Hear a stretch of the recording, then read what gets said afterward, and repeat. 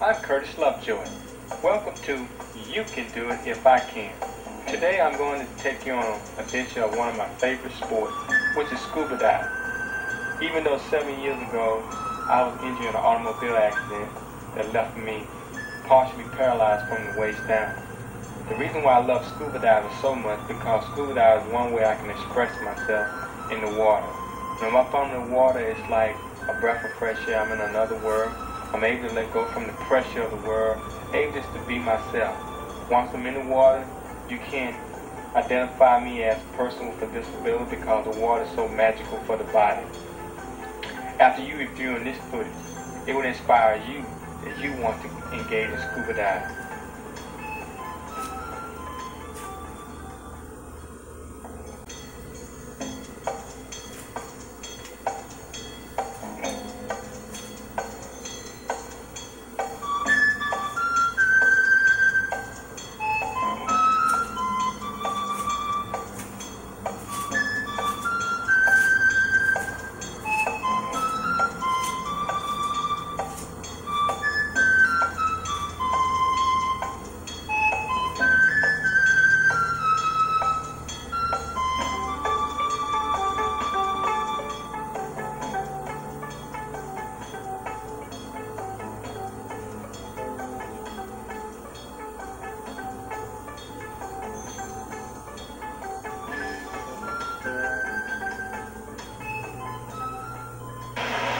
I want to introduce Peter Vickers.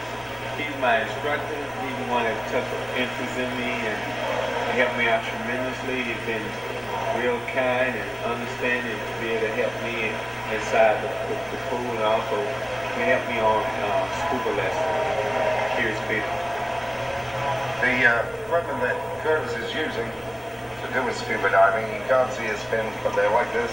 They're on his feet and under the water.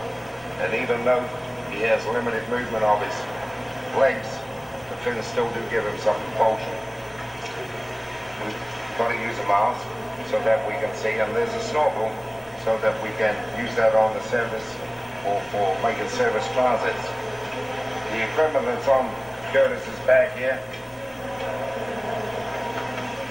this black jacket is called a buoyancy compensation device, and it holds the tank. And this holds the air that Curtis is breathing. The buoyancy compensator is so that Curtis, at any level he is under the water, can add air to the BC, or he can take air out of it in order for at any time to be neutral. On the top of the tank where his air is, and his air comes out, this is called a regulator. And coming from the regulator are a couple of hoses with second stages on, and these are for Curtis to breathe out of. This one that he has near his mouth is his primary. The yellow one here we affectionately call an octopus. It's a spare second stage, and it's for an emergency should the original primary one not function, or the Curtis would need to share air with another diver. On the left hand side is what we call a console. It has a couple of gauges. The first one is a pressure gauge so that Curtis knows at any time how much air is left in his tank. And the top one here is a depth gauge so that Curtis knows what depth he is at any particular time. And also on the left is what we call a low pressure inflation system. It has two buttons, one here to put air in and one there to take air out, so that Curtis can add or take out of air out of the BC at any time to achieve neutral position in the water at any depth.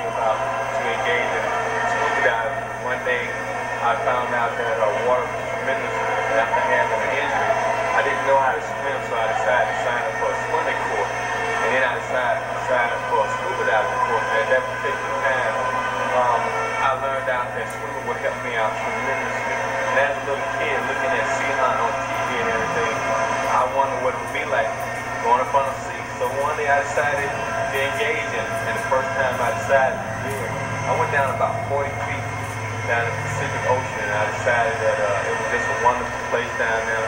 You get a chance to see the beautiful corals, beautiful fishes, and it's just another world down there. To be able to do what you want to do. And water helped my body out tremendously. It helped me for my endurance, and plus it helped out tremendously on my cardiovascular system.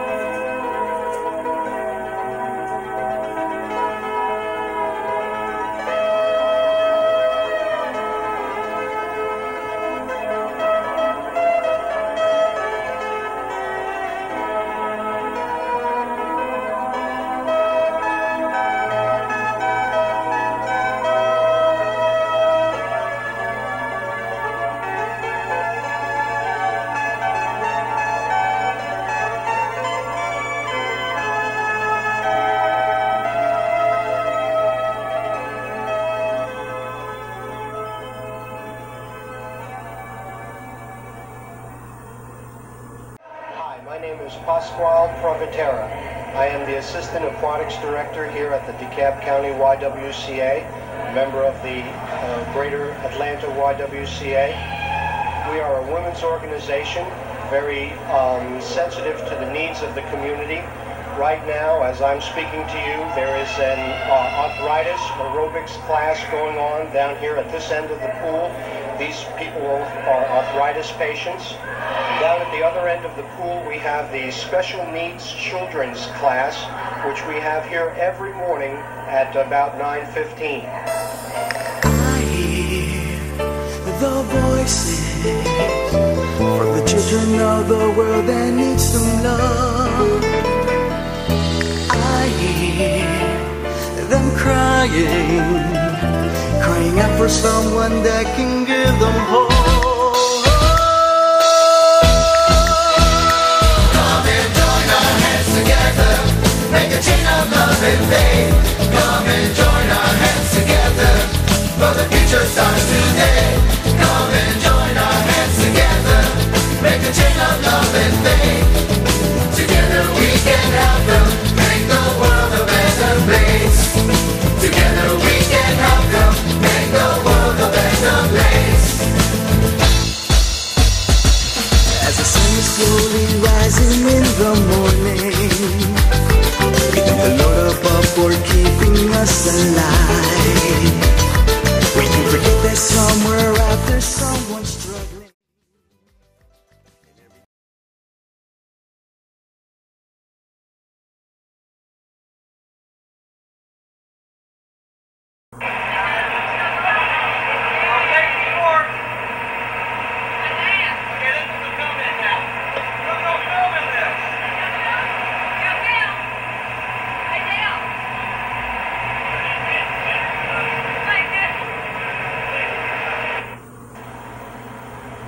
The footage you see now is consists of where 2 quads and you have about 4 pairs and about 5 or 6 able-bodied people. We're making the first dive, and the first dive is in the Pacific Ocean where we sunk about 40 feet. We're going down 40 feet. And in a way you can tell who might have a disability, you can just look at the person's legs. On me, I have fins on, and I have movement in my leg. There are some pairs and some one quad, they don't have any movement from the waist down. But you really wouldn't identify it unless you look real hard and you've been around people that had a disability where you've been with them inside in the water, where you can know their movement. But on this particular dive, it took me almost about maybe 5 minutes to get off the boat because I had a great deal of fear at that time. And once we was able to get down 40 feet and able to get our breathing under control and just relax, it was just a different story then. We was able to see how beautiful it was down there, to see the beautiful corals, the different colored fishes, and also I had the opportunity to hold a starfish.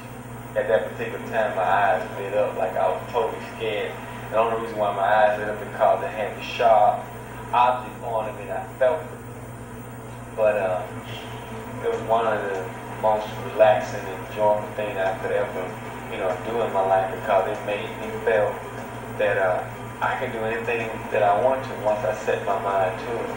And once reaching that particular, stage, I knew then that I could set higher goals and achieve it.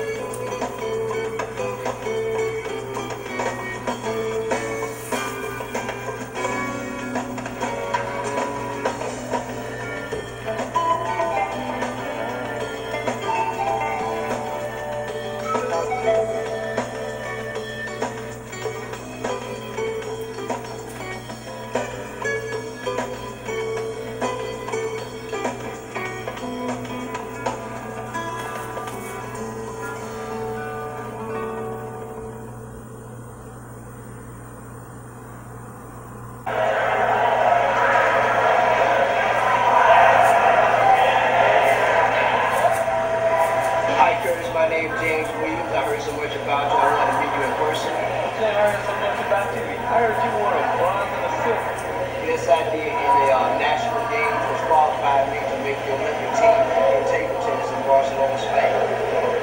Great. What I really want to know about the scuba diving, I swim just freestyle and underwater, but I know nothing about scuba. I can give you, if you're really into patience, is that if you took an interest in scuba, what scuba can do for you is if a person have lack of movement, and once you get into the water is so wonderful to the body to move every muscle in your body. And when you get in the water, it's just like you're an able-bodied person. No one can tell it. You know, when I freestyle, my legs automatically float me on top of the water. And I'm wondering, with the scuba gear, how would I manage to float on the water? Keep my legs straight. Well, one thing about it, once you have a wetsuit on, you're kind of your boards in. Plus, you also have a weight belt. Okay. As well. So it'll make sure that, you know, if your legs get to float, that'll be kind of a big problem. What about my breathing? For breathing is okay, but what you have, you'll have your apparatus where you use the octopus and you just relax. Key to the whole thing about scuba, make sure that you relax and breathe properly. Oh, good. Okay, classes. You know, I've been swimming for approximately 15, maybe 17 years in the chair, being a paraplegic. I want to know how long would it take a person with my skills in swimming to learn to scuba, because I never swim. Well, first off, you're not afraid of the water. You know how to swim. That's the key to it. Once you go through the classroom setting and learn the pop, you know, the procedure and everything, it's probably taking them more about 3 or 4 days. And once you master that, you'll be fine. Because safety is very important. What can I expect in the classroom? No more learning the depth chart, how far you're going down. Make sure that you know, keep track of pressure when going down 40 or 30 feet, and make sure that you keep your... Go down 30 feet? Yeah, as far as I've been down, it's been 60 feet. 60 feet? Oh, that's pretty deep. Curtis, it's been a pleasure meeting you, and I heard so much about you. I want to see for myself, were you a real scuba, and now I see you are. All right, it's a pleasure to meet you. Nice meeting you.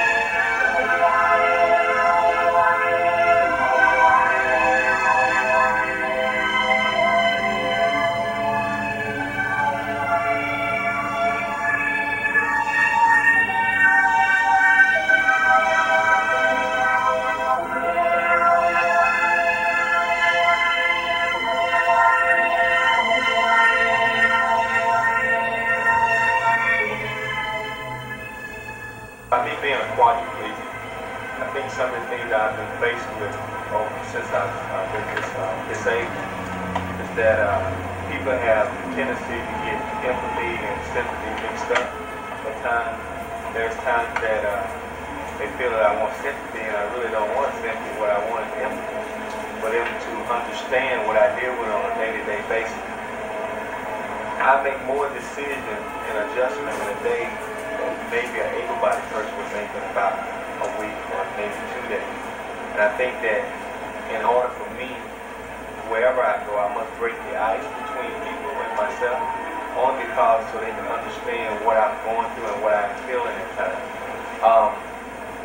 I totally believe that people should judge me from my heart, not from what they see.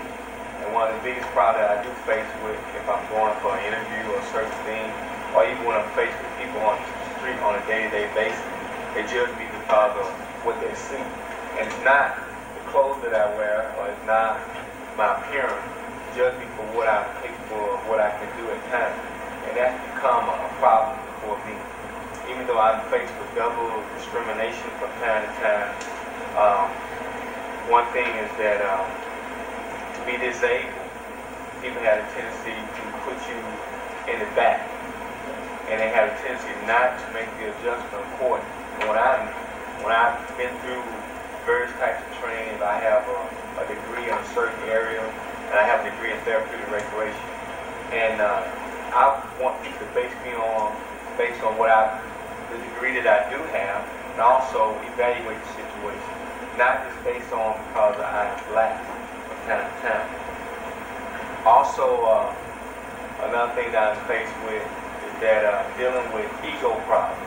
There are people that when you sit down and talk with them, there's an ego conflict, which means if I feel that we can eliminate the ego problem, a lot of things, it will break the barrier that I'm going through from time to time. And it's all about just sitting down and having dialogue with an individual so they can understand where I'm coming from.